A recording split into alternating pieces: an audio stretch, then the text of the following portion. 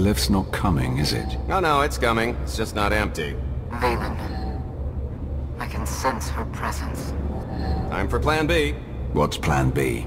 Run and hope for a Plan C.